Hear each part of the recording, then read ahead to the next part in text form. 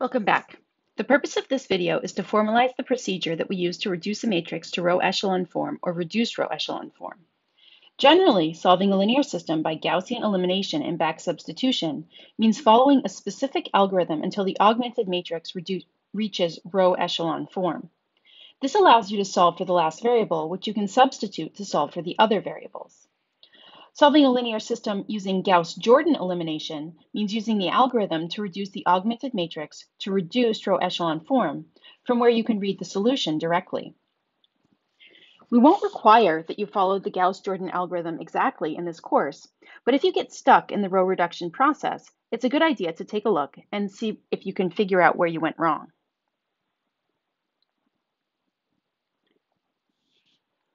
Let's look carefully at the Gauss-Jordan algorithm. Using the three elementary row operations, we can use the following procedure to reach row echelon form or reduced row echelon form. The algorithm consists of 6 steps. In the first step, we need to find the leftmost non-zero column. This means we're looking for a column that contains at least one number which is not equal to 0. If the entry at the top of this column is 0, then use a row swap to place a non-zero entry in this position. Moving on to step 2, we want to now scale the first row so that the leftmost non-zero entry is a 1, called a leading one. In step 3, we want to create zeros in all positions beneath the leading one by adding or subtracting suitable multiples of the row containing the leading one. In step 4, if the matrix is in row echelon form, then we should go to step 5. If it's not yet in row echelon form, then what we'll do is cover or ignore the first row and repeat steps 1, 2, and 3 within the remaining matrix. Eventually, we'll get to row echelon form following these 4 steps. Once we're in row echelon form, we could stop there and solve the linear system using back substitution. On the other hand, we can continue to reduced row echelon form using step 5. At this step, we want to find the rightmost leading one. We'll use this rightmost leading one to create zeros above it by adding or subtracting suitable multiples of the row containing this leading one. Moving on to step 6, if the matrix is now in reduced row echelon form, we're finished. If it's not in reduced row echelon form, then we should cover or ignore the row that was just used and repeat step 5 on the remaining matrix. Let's now look at a picture to see exactly how we can carry out the Gauss-Jordan algorithm. This is how the Gauss-Jordan algorithm will look as you proceed through the steps using elementary row operations. Here we'll use star to denote any real number, and the tilde will mean that we've done one or more elementary row operations.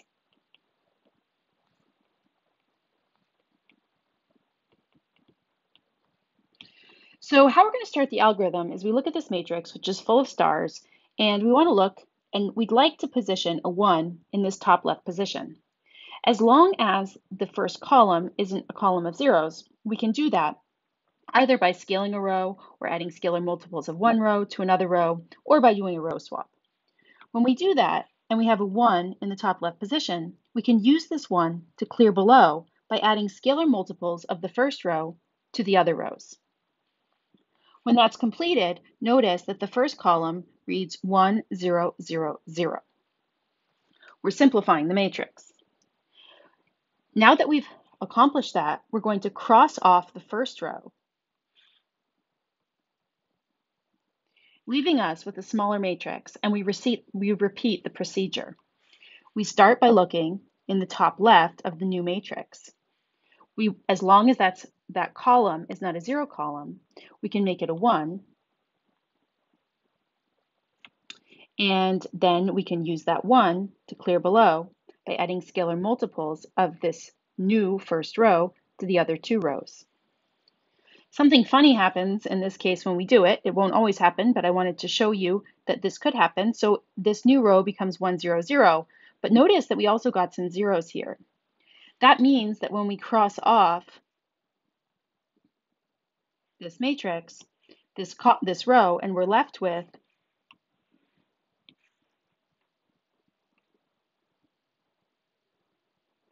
this new submatrix, the first column is a column of zeros and the second column is a column of zeros. That means when we continue with our procedure in the algorithm, it's this position here that we want to make a 1. Once we do that, we're able to clear below that 1 by adding a scalar multiple of this new first row to the second row.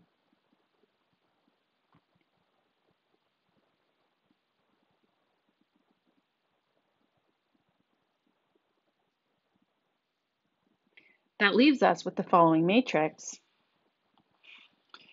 where we have now a 1 and a 0 in this column. Our final submatrix is just this small one here, and we're going to do the same procedure again. In particular, as long as this number here is not a 0, I need to make it a 1. Which again, we can do this time just by scaling. Okay, so let's look at a few things. The first thing that I want to highlight is we do have this sort of staircase pattern where we have 1s on the tops of the stairs and 0s below the stairs. Notice also that at this stage, we're in row echelon form. The leading entry of the first row is to the left of the leading entry of the second row, which is to the left of the leading entry of the third row, which is to the left of the leading entry of the fourth row. Below each of the leading entries, we have 0s.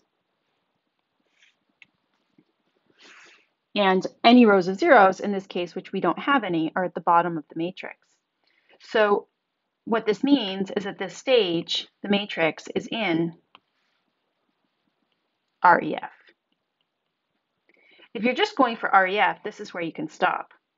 But if you want to continue to reduced row echelon form, we need to continue. What we're going to do is we will take this leading 1 here, and we'll use it to clear above.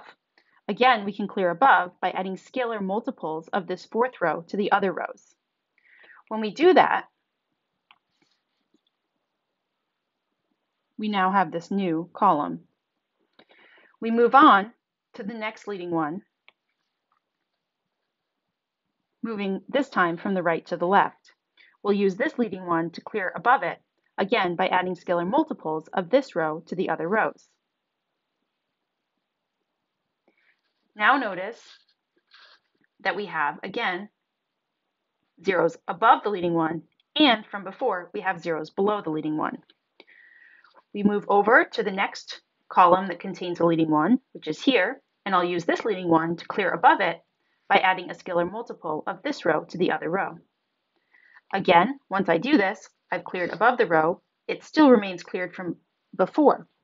So now when I look at each of the columns that contain a leading 1, notice that I have 0s below and above the leading 1. Let's quickly verify that all 4 conditions of reduced row echelon form are met. First, we see that there's no rows of 0s, so condition 1 is met. The second condition says that any leading entries must be to the left of leading entries below, which we see is true. Each leading entry is a 1, meaning condition 3 is true. And finally, when we look above and below any of the leading entries, we have 0s. This matrix is in our REF. In the next videos, we'll see how to use elementary row operations on actual matrices and to go through a procedure close to this one in order to take an augmented matrix and reduce it to row echelon form or reduced echelon form.